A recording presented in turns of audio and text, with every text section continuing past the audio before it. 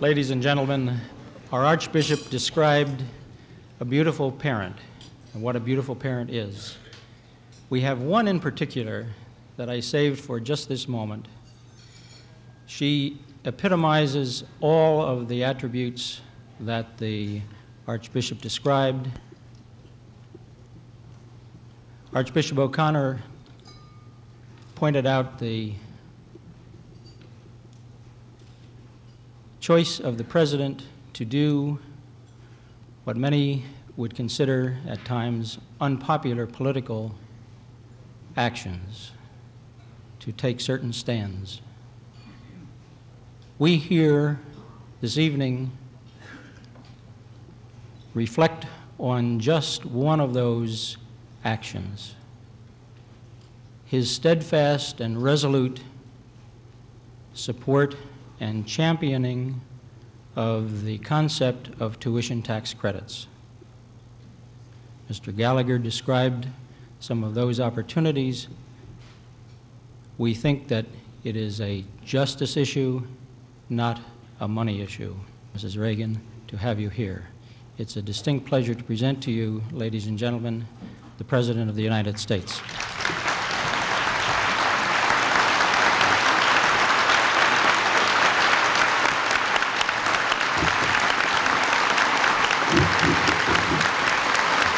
Thank you very much.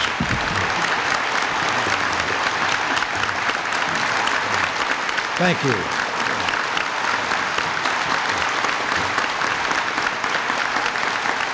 Thank you very much.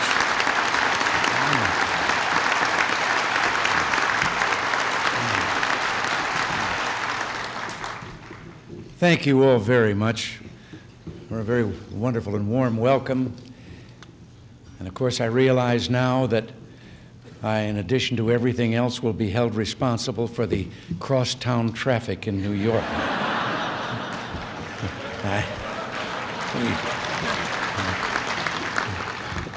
Americans are always thrilled to come to this city, and believe me, from a Midwesterner from a small town in Illinois, the sidewalks of New York still evoke that sense of romance and excitement that is unique to this city and this state. Now, whether it's that towering lady out there in the harbor, or the memory of your first Catholic governor, Al Smith, New York City and New York State symbolize America, its togetherness, its openness, its opportunity, its hope. And like so many other Americans, I was thrilled a few weeks ago by the sights at Archbishop O'Connor's installation at St. Patrick's Cathedral. The rabbis standing there in the front pews, the Greek Orthodox bishop approaching the altar, St. Thomas Episcopal Church holding hundreds who watched the proceedings on a video screen, and that homily of welcome and humor and love from Archbishop O'Connor. I've been accused of liking a good story, but I really did love the one the Archbishop told about the second grader who wrote him and asked if he held down a job before this one. Same young man also wanted to know if the Archbishop had any children. Well, he's spoken to that tonight. I think we're aware that he does. The thousands and thousands of children who are in the schools that bring us to this gathering here tonight.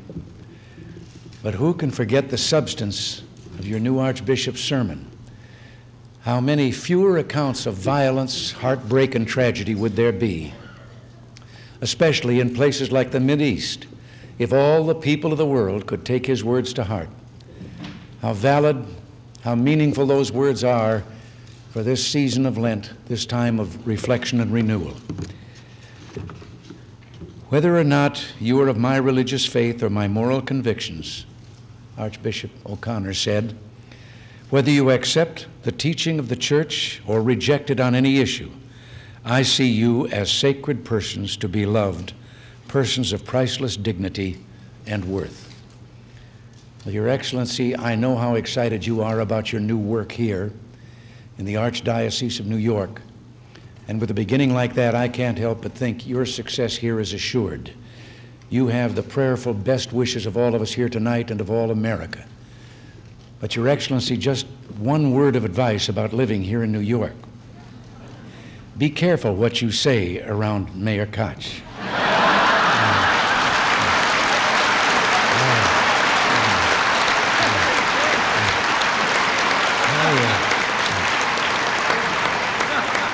I know I am. I learned this morning he's working on another book. And Mr. Mayor, if the mayor would permit me, I'd like to mention that in the city of Scranton, Pennsylvania, where Archbishop O'Connor previously served, Mayor James Barrett McNaughty, who's no amateur himself, called the Archbishop the best politician I've ever seen. So I intend to warn the mayor to be careful too.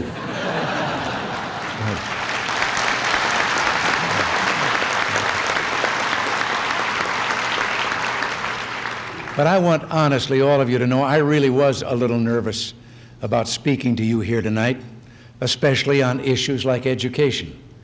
When I look around this room and see the distinguished members of the hierarchy and many prominent educators, not to mention you parents who've given so much time and effort to improving Catholic schools, I have to think of a story that kind of fits the position that I'm in tonight, and particularly having to follow the Archbishop up here at this podium. There was a fellow who for very many years had been quite a celebrity in his end of the country up in Pennsylvania because he was in great demand as a speaker. He was the last living survivor of the Johnstown flood. And so in telling and retelling his adventures, as I say, he was in great demand. And finally, however, the day came he passed on to a better life and wasn't in heaven very long before St. Peter told him that newcomers there were expected to sort of bring the others there up to date on what was going on. And he said, oh, that's great. And he told him about what he'd been doing on earth. And so he said, yes, I'd be very happy to. And well, St. Peter put the group together. He said, I'm sure they'll be interested in hearing what you have to say. And then as he introduced him, and as the man stepped toward the lectern, St. Peter just quietly said to him, that fellow second from the aisle in the front row is named Noah.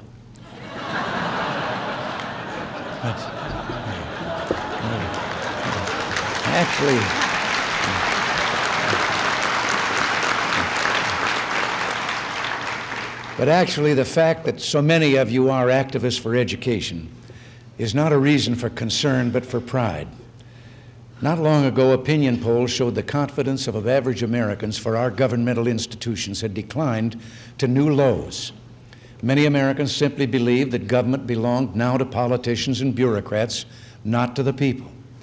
Well, there was a reason for this. After years of listening to the bromides and aphorisms of liberal government, the people felt they'd been had. Federal spending had skyrocketed. It tripled in the 70s, and taxation doubled between 1976 and 1981. Yet far from solving anything, all this government only made our problems worse. It fueled inflation, it drained energy and wealth from the private sector, it halted economic growth, and it eventually put millions out of work.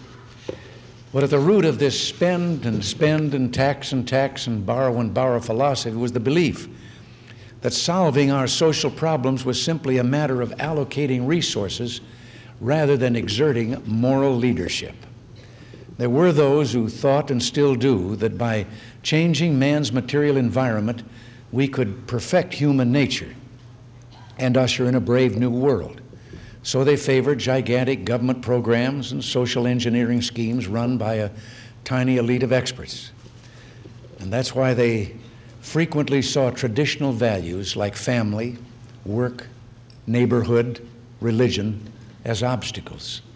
In their view, the solutions to America's problems were no longer in her homes, her churches, her schools, or her workplaces, but in the bureaucrat's budget and the social worker's files.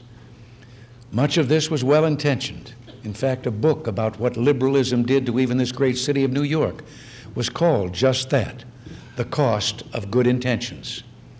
Well, today, under the courageous leadership of Mayor Koch, New Yorkers have brought their city back from bankruptcy and disorder.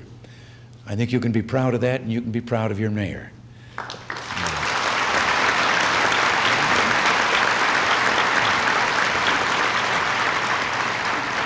I bet he wishes now he was here.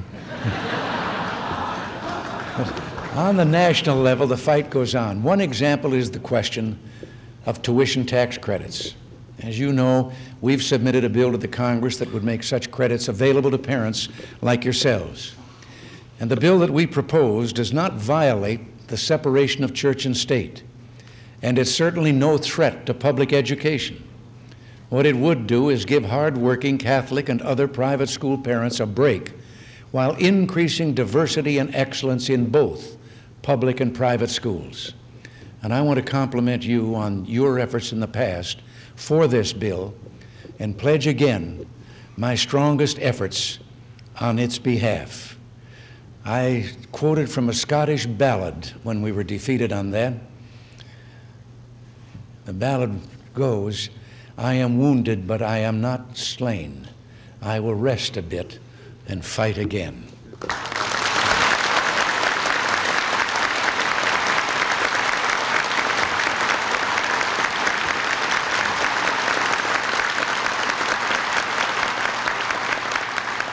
Together we can uphold and reinforce the basic right of all parents to educate their children in the way that best meets their children's needs. But opposition to tuition tax credits isn't the only roadblock those in Washington have put in our way. They also managed during the past generation to construct a tax system that excessively burdens the family and actually discriminates against those traditional family values. For example, the dependency exemption on your income tax, the money you can deduct for raising a child or caring for an elderly relative, was $600 in the late 40s. That has been increased to $1,000 now. But if that deduction had been indexed to keep pace with inflation, today you would be deducting more than $3,000 for every one of your children. So you can see that in the very time that the cost of raising a family has gone up, the tax treatment of families has actually worsened. Is it any wonder that American parents feel so much financial pressure today and that such pressures sometimes contribute to family breakups? I want you to know I've told the Treasury Department to come up with recommendations to make your taxes more simple, fair for families and for all Americans, and to increase incentives for economic growth by broadening the base and bringing your income tax rates down, not up.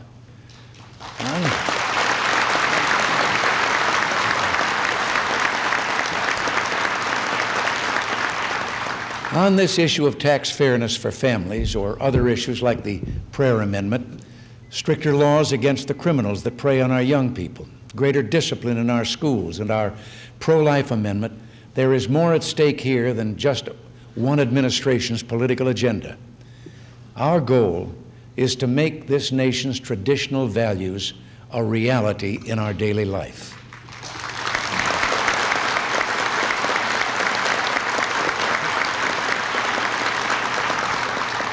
When I visited His Holiness Pope John Paul II in Rome, and I'm pleased to say I will have the privilege of visiting with him soon again when our paths cross in Alaska, he spoke about the importance of these values. He said it was his profound hope that the entire structure of American life will rest ever more securely on the strong foundation of moral and spiritual values. Without the fostering and defense of these values, he said, all human advancement is stunted and the dignity of the human person is endangered. Respect for the dignity of life, concern for our fellow man, extraordinary acts of charity and mercy. This is our heritage as Americans, and how profoundly this heritage has been enriched by the Catholic experience here in New York. There are so many examples that come to mind. In my State of the Union message, I mentioned a man known to many of you, the guardian of homeless youth in Times Square, Father Bruce Ritter.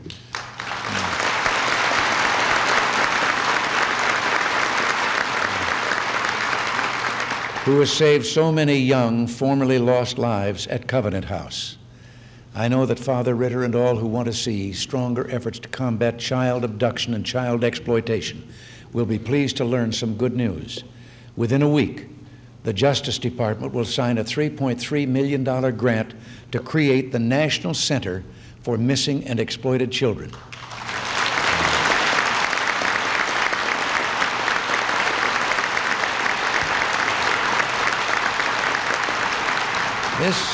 This center will help educate parents to prevent abductions and runaways, assist parents whose children are missing, and give technical assistance to local law enforcement agencies in their efforts to find missing children. Let's win these children back. Or I wonder how many of you remember the daughter of one of America's most famous novelists, a young woman who came from New England to New York before the turn of the century. Her beauty, her own literary skill, and that of her husband's made the young couple the toast of society here.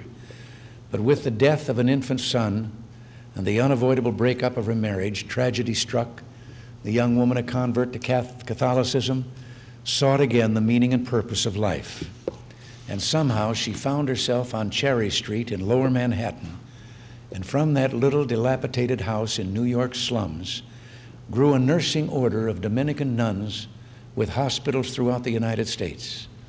For cancer patients shunned in those days like the lepers of another age, the odyssey of Nathaniel Hawthorne's beautiful daughter, Rose Hawthorne Lathrop, would become a blessing beyond all description.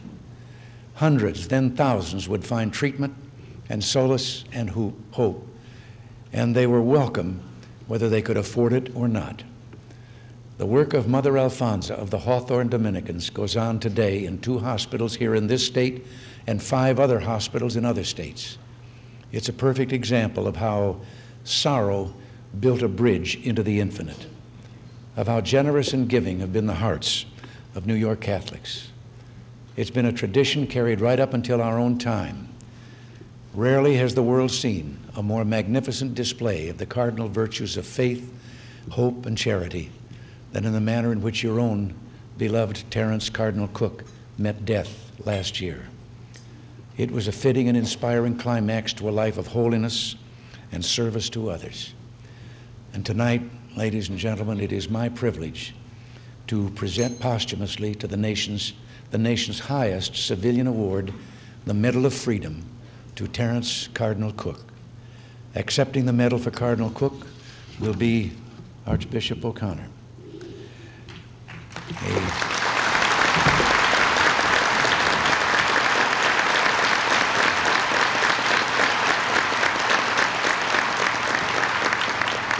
Thank you for having me as your guest tonight. I know of no better way to close than by reading this inscription. Cardinal Cook inspired his countrymen with his dedication to his church, devotion to his flock, and service to his country. As the military vicar to our nation's armed forces, Cardinal Cook worked tirelessly on behalf of those who served their country in uniform. As a patriot and national leader, he preached the love of country and championed the cause of human freedom. He will live in the memory of his countrymen as a man of compassion, courage, and personal holiness.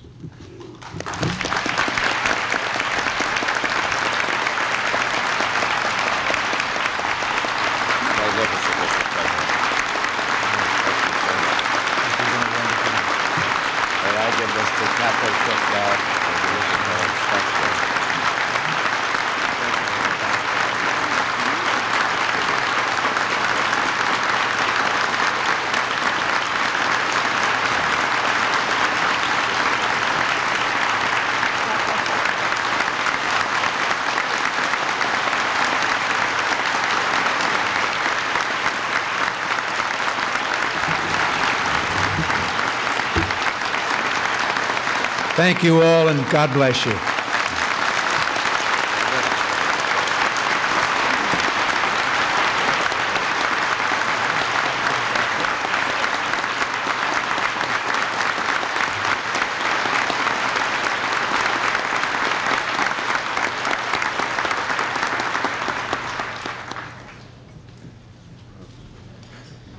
Ladies and gentlemen, I would like to present Mrs. C. William Ongst from Buffalo, New York, the president of the New York State Federation of Catholic Committee of the New York State Federation of Catholic School Parents.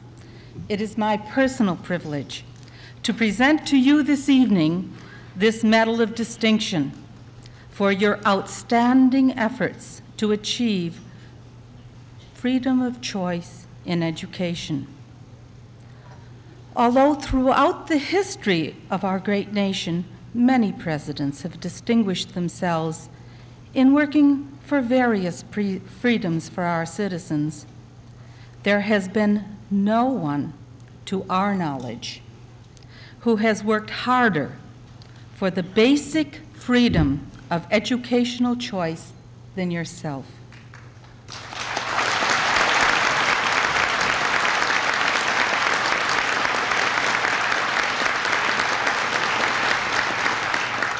We applaud your efforts in this justice issue. Perhaps someday soon, due in large measure to your personal efforts, all parents may be able to use a share of their own tax dollars for the education of their own children.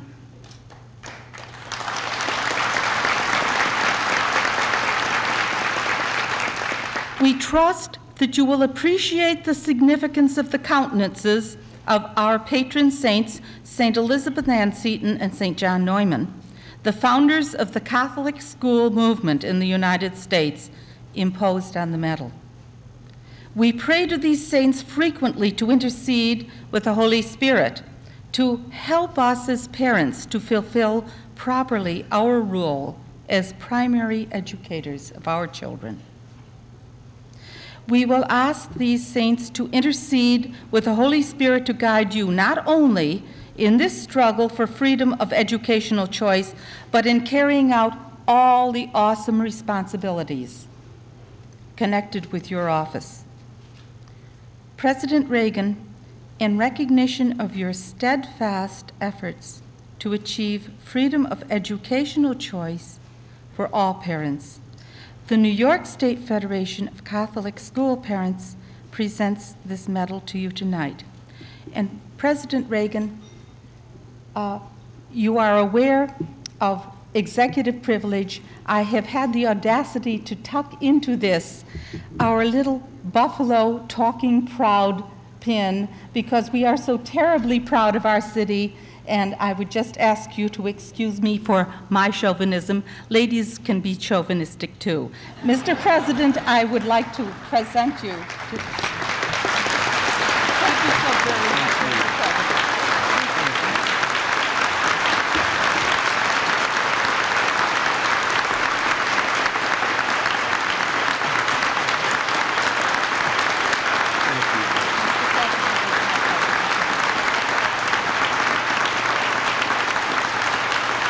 Thank you all again. Thank you very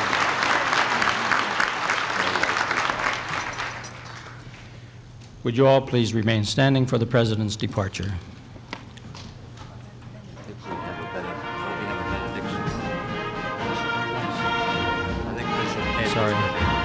I'm sorry. May we ask the band to play?